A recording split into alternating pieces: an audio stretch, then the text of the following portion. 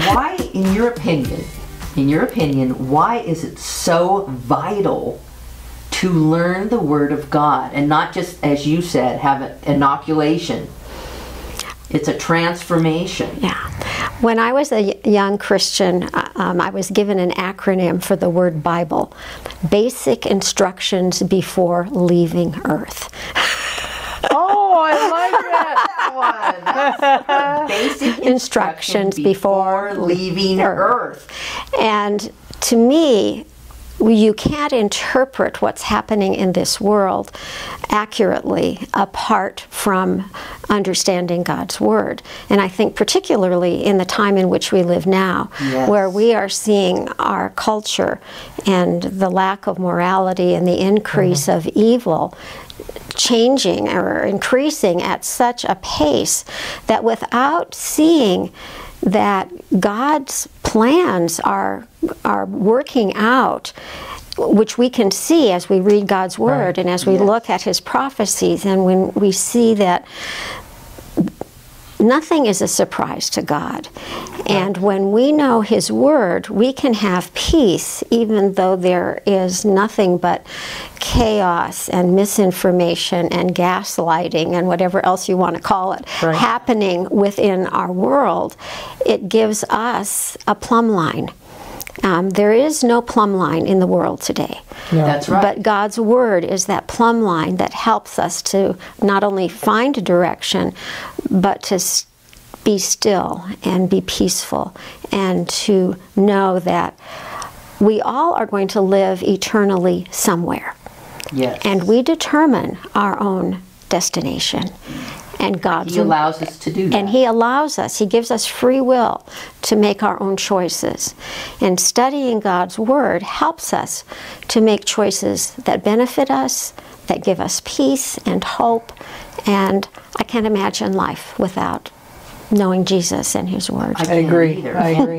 And that plumb line, if you think you know the Bible, I have found the more I study it, you're constantly surprised. You either forget something or it hits you in a different way, and that plumb line does not move. Right. Culture tells us that it moves. Yeah. Well, it's that illusion. You have your truth, I have my truth. Right. And Jesus says, I am the truth, the way, and the life. And people don't like that word evil, but that is what this world is about. The Bible says this is things that will happen like this. Right.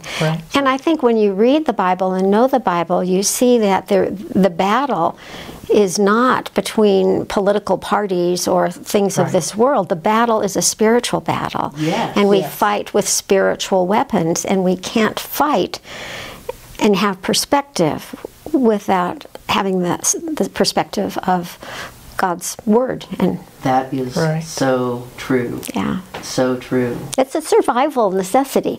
It is. And I remember C.S. Lewis writing something about we are, as you already said, we are eternal beings. Yes. And people don't seem to really understand that. You are going to be living out of this body far longer. 1,000,000 years, 1,000,000,000 years. And you have to decide how and where you want to be when we leave this body. And you have that one chance. You don't get to make that second chance. You have to choose now. So what are you going to do? You're going to go to Bible study. Well, now, where and when does this happen?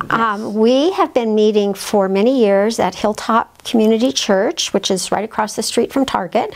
And we meet on Thursday mornings from 9:15 to 11:15.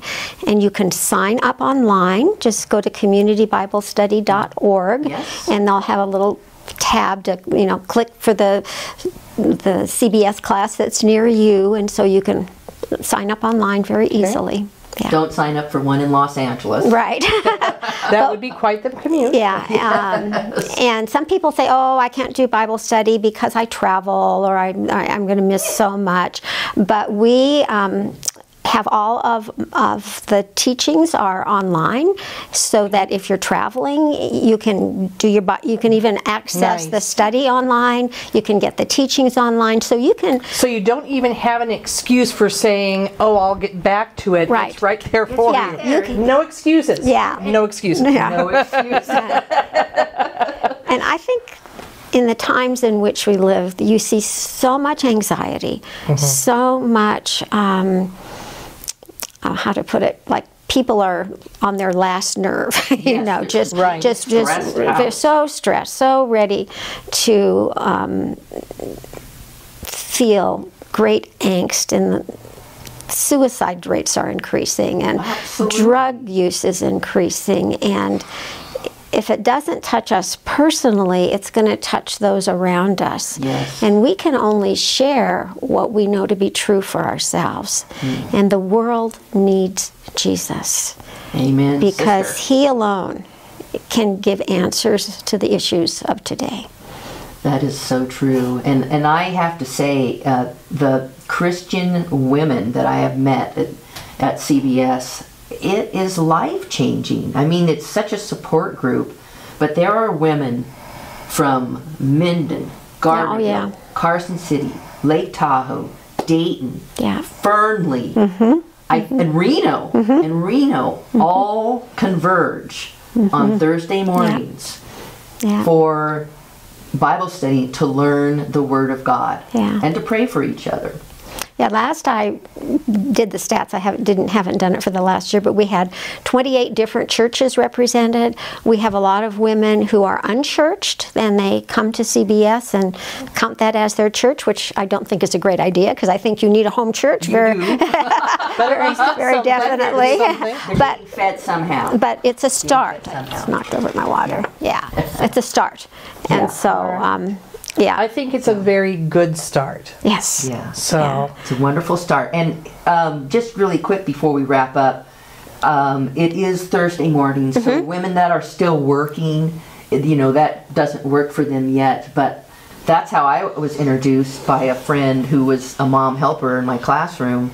And she kept hammering me, you got to come to CBS. Yeah. I'm like, well, as soon as I can, I will. Well, I do have a comment on that, is that we do have 2 Zoom classes, and we're for those people, we have some women from Rhode Island that are, in our Zoom class.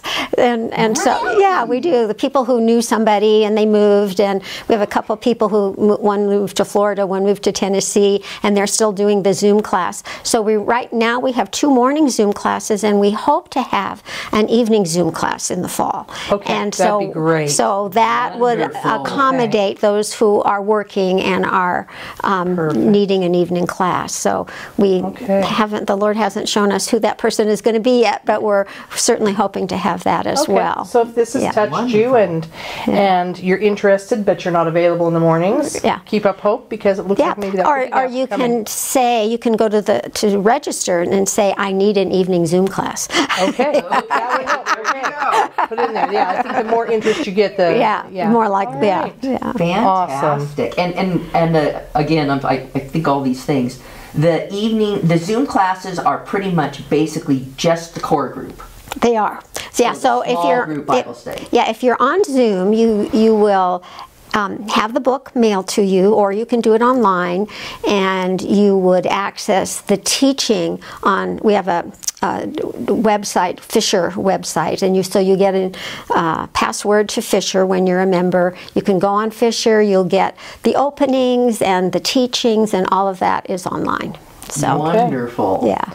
All right. Well, Connie, thank you so much for coming to visit with us this morning. Oh, my pleasure. It's been a blessing. Love to talk about God's Word and community Bible study. She's an amazing speaker, too, I might add. So, yes, if you are interested, go to the website or contact Sherry or I, and we'd be glad to help steer you to that resource. Yeah. Right. Yeah. So hope to see some of you in the fall. Yes, indeed. Yes, indeed. Well, this is Summer Conversations with Mary and Sherry, and we hope you tune in next time. Thank you.